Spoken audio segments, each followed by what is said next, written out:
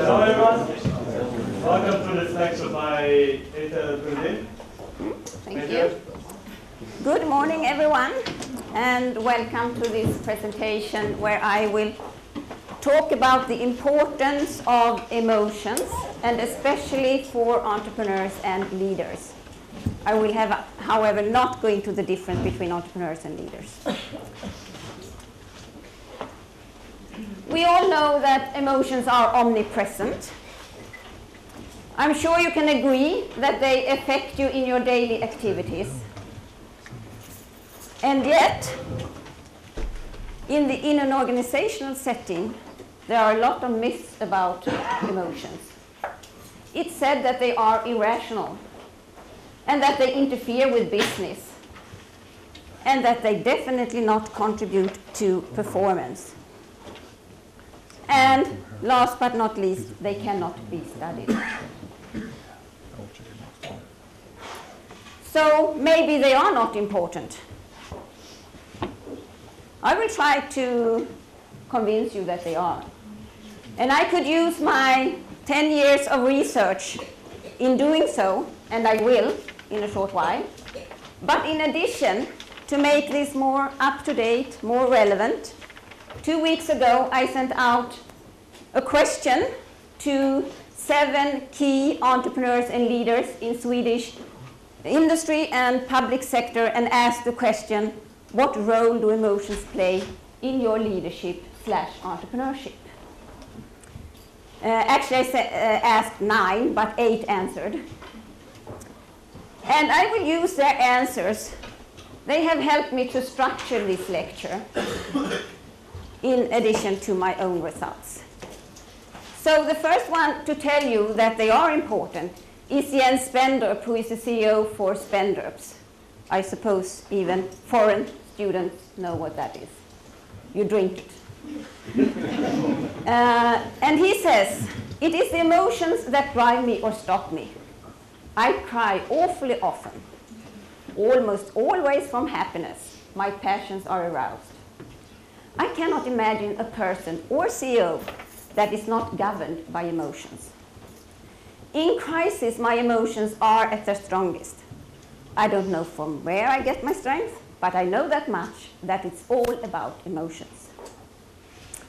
So let's start with, what are then emotions? There are different perspectives. The most common one is that emotions are short-term, evaluative, directed towards something or someone, like happiness, anger, surprise. They may also be long-term and build up the glue in all our social interaction when we meet and interact. And such long-term emotions can be love, trust, loyalty, suspicion.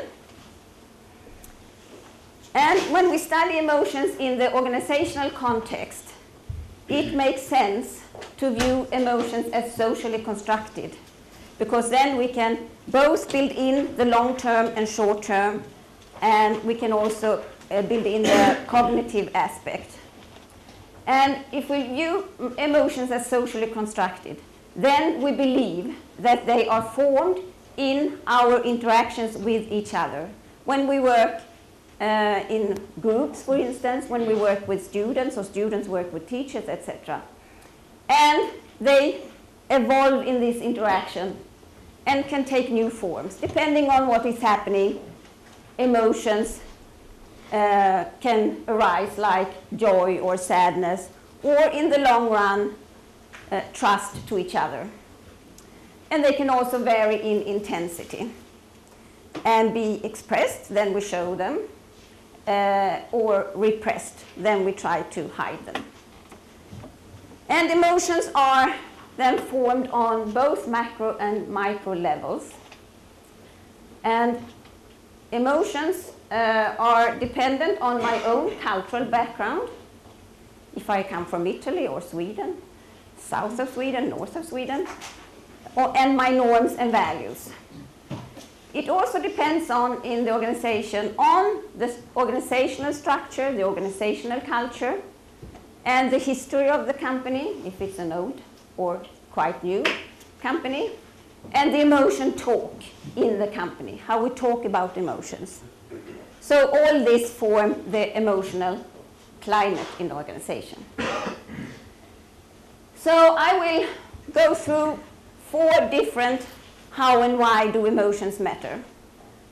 I will go through display of emotions, emotional energy, emotions in decision making, and emotions in the family firm.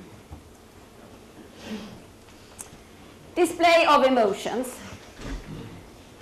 The definition of display of emotions is that they are observable changes in my face, in my voice, in my body, and the activity level, and it's accompanied by emotional states, feeling happy, feeling sad, etc.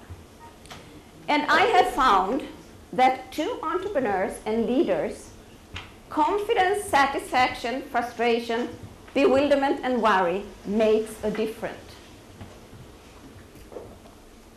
This is because emotions are performative, meaning that other people interpret my emotions. So what I display is very important because other people interpret what, if I am happy, if I am committed, etc. And therefore, from this, they can make the decision to do something or not do something, to act entrepreneurially or not act entrepreneurially. And the willingness is higher if the entrepreneur and the leader displays confidence and satisfaction, and lower when they display frustration, worry, or bewilderment. This might be very intuitive. However, it's also shown in this study that confidence is a key emotion for entrepreneurs and leaders. Because if we combine confidence with satisfaction or frustration, people around these people are more willing to act entrepreneurially. And if we display confidence in combination with worry or bewilderment, that diminishes this willingness. Maybe coming from the fact that if you are deep inside very confident about your entrepreneurial activity and show frustration, that means something positive. But if I know that you are confident with your entrepreneurial activity and at the same time are worried, then maybe something is wrong. But this means then that entrepreneurs and leaders can have an impact or have an impact on the employees' moods and are very influential in how they act. And Signhild Arnegård Hansen, who is the CEO of Landchips and former chairman of Confederation of Swedish Enterprise, she says that entrepreneurship is about convincing people and make them see things they did not previously see. How can you do that without showing the emotions that you feel in this creation of the new? It is the strength that you get from this that you need to transmit to others. It is the emotions that convince the people around to make decisions, to change direction. No computed calculations can do that. However, emotions need to be authentic. So entrepreneurs and leaders can engage in deep acting or surface acting. Deep acting means that they display the emotions that they actually feel. And then it's easier for other people around to interpret the emotion. On the other hand, surface acting means that I show and display emotions that I don't feel. I might have a reason to hide something, so I don't try not to show it. And this leads to people around me, or the leader or the entrepreneur, being confused, and it's hard to read the leader. What does he or she really means now?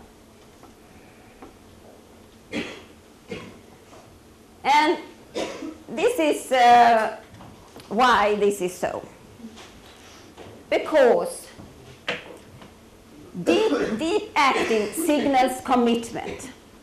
And it's more important that there is conformity between what you display and feel than if it is negative emotions or positive emotions, or what we traditionally call positive and negative emotions. And surface acting signals low commitment and can therefore jeopardize the goal I have with my entrepreneurial activity. And surface acting is also known to, if it goes on for a longer time, that it leads to burnouts and stress. It also means that the entrepreneur, him or herself, and leader can choose. Shall I engage in deep acting or service acting? It's a choice they can make. And it also means that if I am going to carry through a change process as a leader, if I don't believe in it in myself, then it might be hard for me to display authentic emotions. So I need to be convinced myself. And not all leaders are that. They are assigned a project or something, and maybe they don't even believe in it. And deep acting then, if it signals commitment, then it can also leadership can become a group effort, or entrepreneurship can also become a group effort.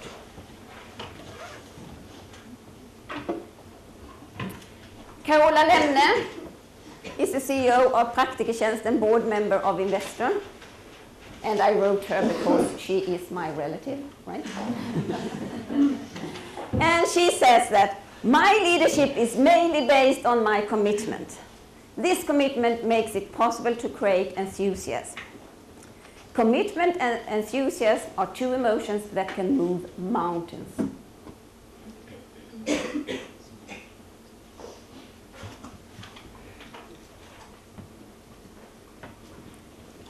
If we then move over to emotional energy, it's part of display of emotions. But here we view emotions when we interact in group work, in different projects with other people, or sit in board meetings or management team meetings or whatever. Emotions over time form the glue in the social interaction in those different processes.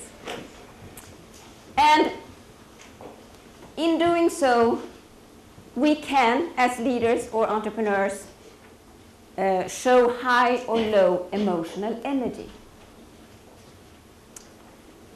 If we show high emotional energy, we are kind of energetic. We signal that things are important.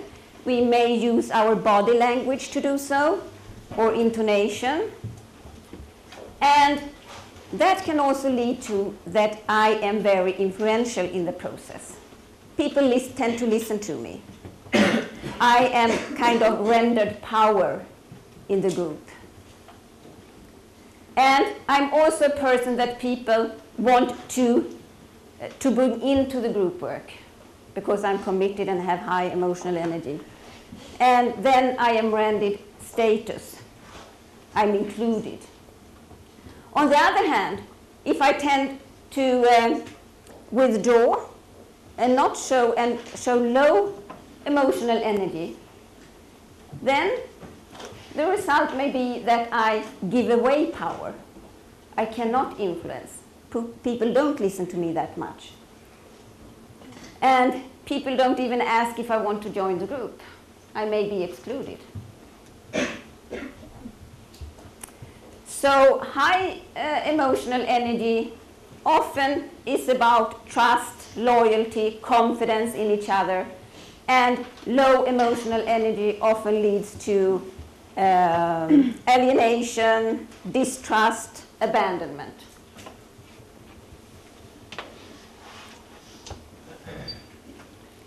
And in the study that I made, I followed a boardroom meetings over time, you could see that emotional energy is a driving force, a very strong driving force, but it can also be a restraining force if you are not having this emotional energy, if you don't care about what is going on in the board.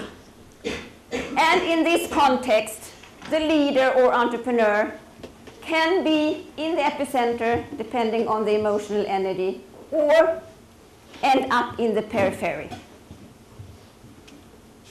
And what is more is that this emotional energy is contagious. So if I, as a leader or entrepreneur, is showing low emotional energy, people around me also tend to do that. On the other hand, if I am very energetic, show a lot of emotional energy, then they tend to be smitten.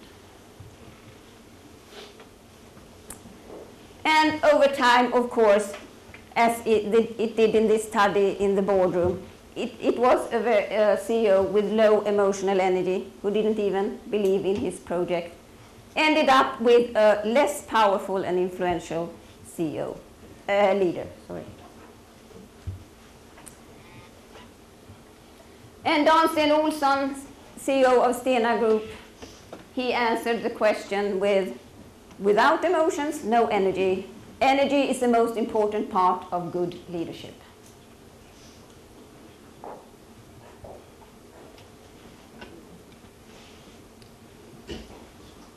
Emotions also tend to affect decision making.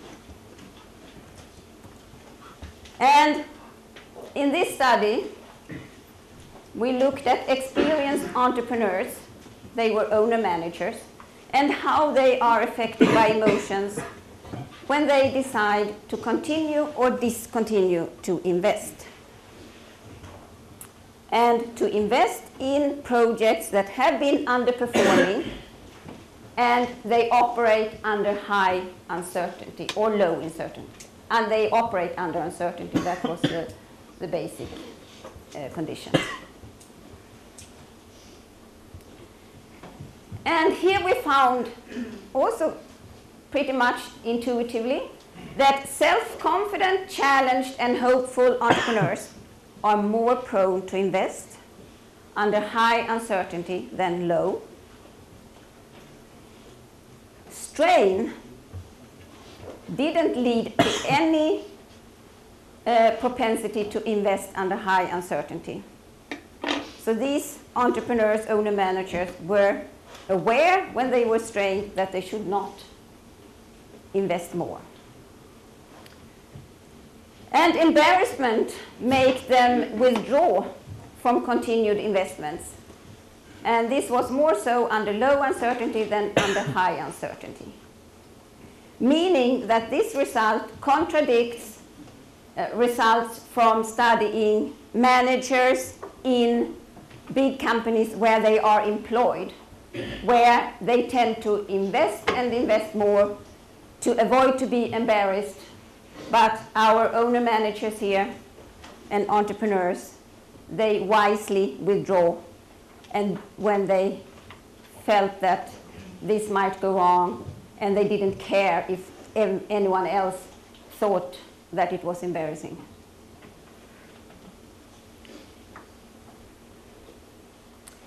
Annika Falkengren, CEO of the Swedish bank, SE-banken, answered the question by saying, the saying is that human beings are rational.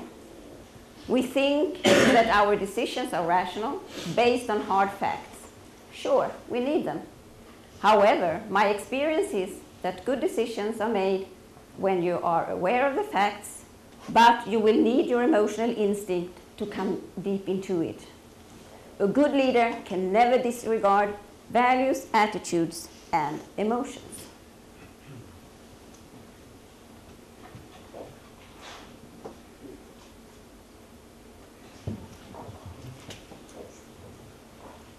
Emotions in the family firm, do they matter there? Yes, most definitely. Emotions in the family firm are a crucial leadership component.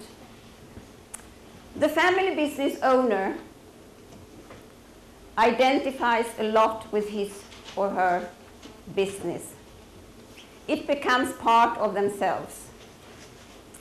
And this leads to a very strong emotional bonding and to a special ownership logic that is a bit different from the shareholder value logic, saying that they are interested in long-term orientation, an industrial focus, continuity in power and strategic direction. That means that they stay on long. They don't quit when there is a crisis. They have multiple ownership goals, not only profit. It could also be to keep jobs at the local community for people there, so they don't move abroad to China or Estonia or something. And they have a vision to keep the business in the family over generations. So this would be the positive side of it, and leading to a lot of joy and pride for family business owners. However, the emotional bonding can also lead to emotional messiness, meaning that they are feeling mixed emotions about the firm. Maybe they are in the 5th generation and feel more obliged to take over the firm than wanting to do it. And in the family firm, you could argue, I will do that now, that the emotional climate might be more important than the entrepreneurial spirit to survive over generations.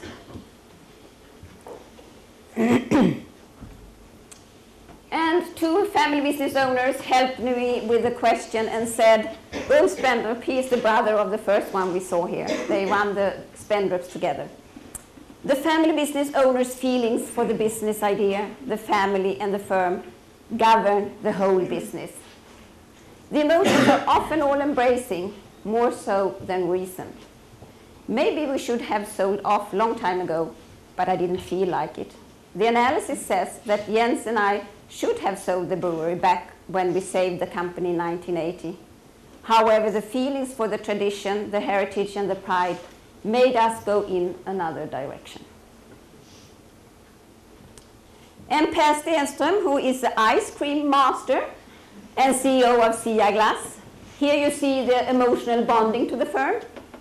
He said I don't have to call him CEO. It was enough with ice cream master. And he says that, of course, emotions play a role for how you act. The relationships are a bit different when you deal with relatives who are born into the firm. Blood is thicker than water.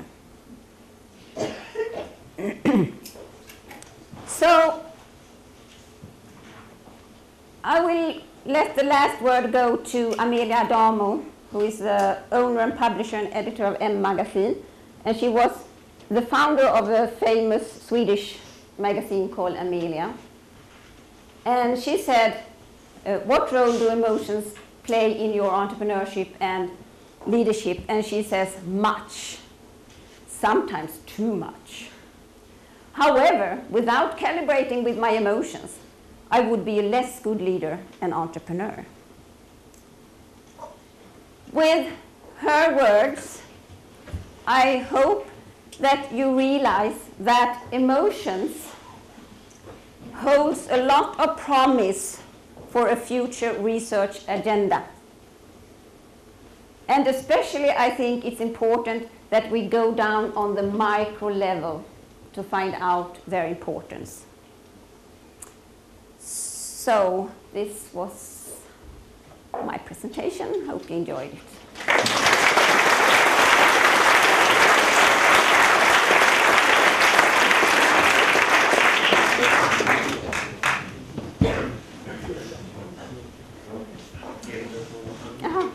Okay, Fredrik is first and then you.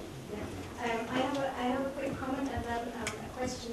Lucy and I will translate you a little bit. The comment has to do with that you say emotions are more important to transgenerational leadership and entrepreneurs. They probably would have expected it. I think what would be interesting actually study the indicator that will grow. Is the emotions much more important in certain stages of the succession and the entrepreneurial spirit that actually to bring the firm onto a road where it can be successful in the future. But the question we both were puzzling about is whether the display of confidence and the same applies to commitment. Are they really emotions or aren't they a result of emotions? So they belong to what literature called cognitive emotions.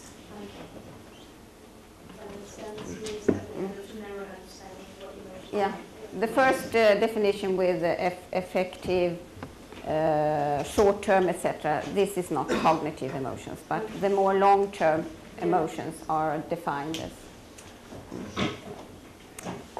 Yeah, I would like to relate my comment to entrepreneurship and to field entrepreneurship.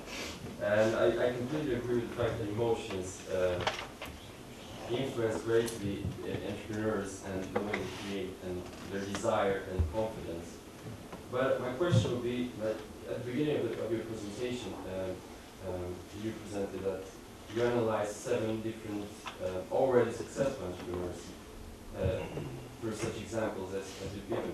Well, my question would it be of any use or viewed differently if emotions will be analyzed in rising entrepreneurs before winning the jackpot? Like, they're not viewed successful and they're just starting. Do you think it would be interesting? Yes, there are studies that do that. I was a little bit egocentric today and took my own research. But there are, about passion in entrepreneurship, the role of passion and who is the author now? A woman. Melissa Karin, yes, thank you. So there are studies that do that. And in this study, I asked also employees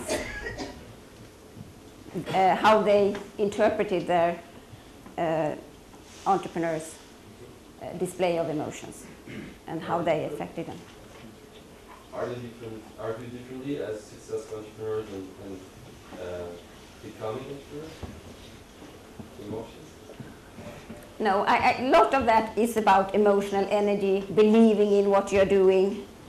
And that could be regardless if you are on your own in the startup phase. Then you have to convince maybe bankers or customers and they see your commitment and emotional energy and all that, and confidence. So, no, maybe not really. It was Charlie first. First of all, congratulations for the lecture.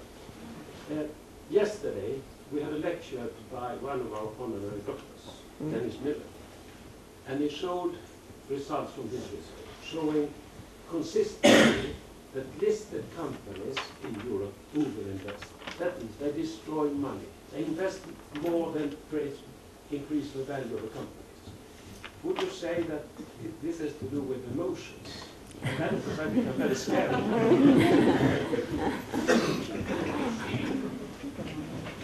Well, well, if I draw a parallel to my husband, yes.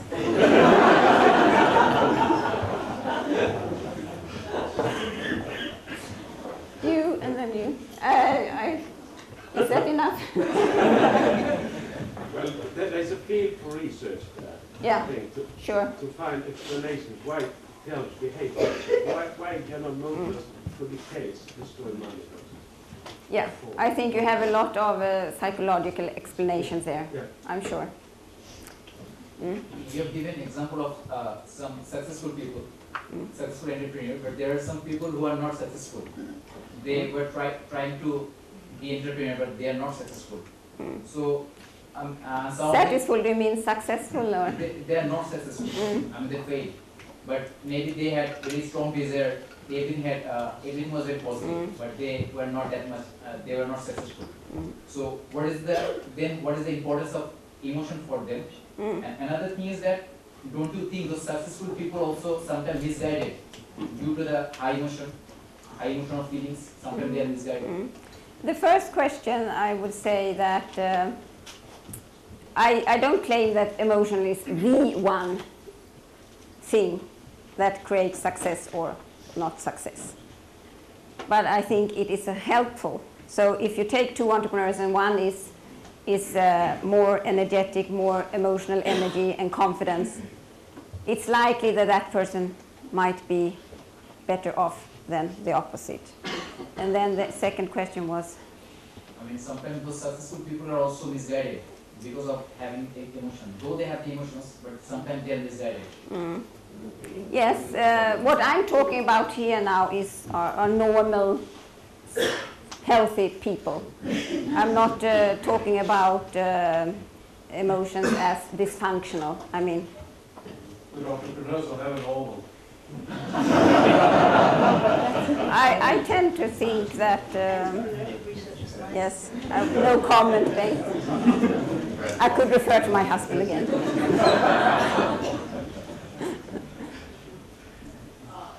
We all understand the importance of emotions to the entrepreneur. And is it possible to improve the emotional energy? I think, yes, that you can be aware of it. Sometimes, I can go to myself, sometimes in meetings I tend to withdraw and think, well, I have no say anyway. But then I can click like this and say, sure you can. And then I feel that I have some energy in me and show my emotional attachment or commitment to that question. And at least I have made a try. So I think you can kind of be a little bit aware of that. Well, would you say that that is a big difference between women and men in leadership and emotions, and also you refer to being authentic, and that if you show your emotions, you are more authentic. Would you say that women are more authentic leaders if they show more emotions? Well, I hesitate to answer that question because I haven't made any studies about it. So it would be guesses. And what is your guess?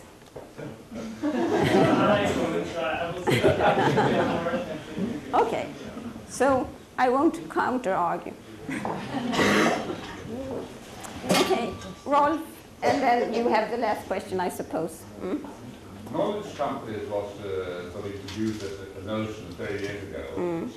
Saying some people have good knowledge and so on, so therefore the company should be characterized as a knowledge company. Would it make any sense to talk about emotion company? So we talk about emotional mess. And we usually talk about knowledge mess as well, so there's sort of parallel. Does it make sense at all?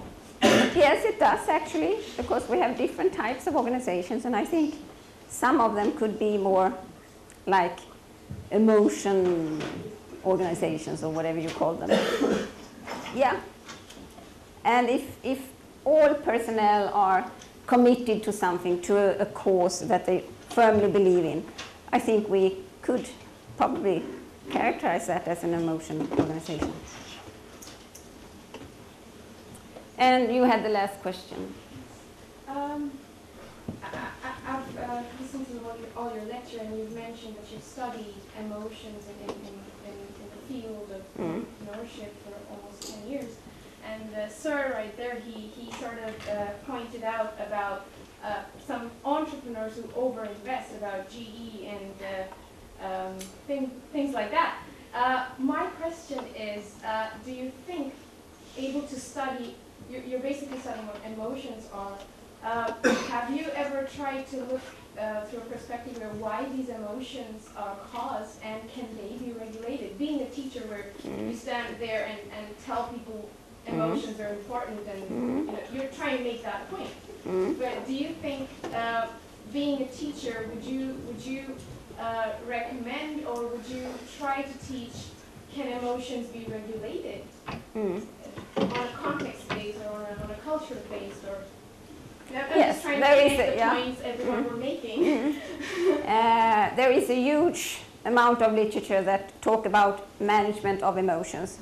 Not maybe so much in the organizational literature, but and of course there are. We talk about emotional intelligence, which is about kind of being empathetic to other people's emotions, to recognize other people's emotions and my own emotions as well, and be able to make something out of that, for the good or for the bad.